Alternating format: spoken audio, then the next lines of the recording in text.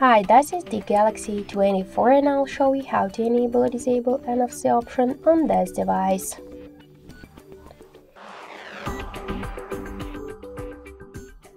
So first let's open the settings app and then tap to connections section. Here click to NFC and contactless payment and click to the switcher to activate NFC option or to turn it off.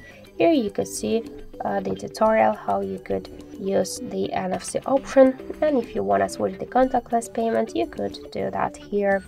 And also we got one more way how we could activate the turn off of the NFC. Just open the control panel and find here NFC icon.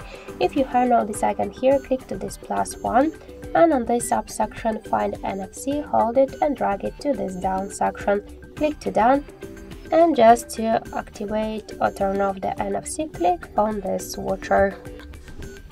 So that's it. Thank you for watching, and if you like this video, leave thumbs up and subscribe.